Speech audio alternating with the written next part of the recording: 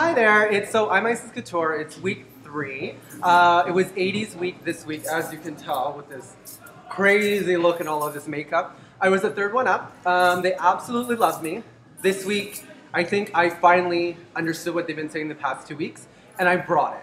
Now, if it'll be enough to be #1 is a whole different situation, but I feel a lot better. This week, I feel very comfortable with my performance. So hopefully I become #1, and if not, I will be back next week to try again. All right, I love you. Bye, guys.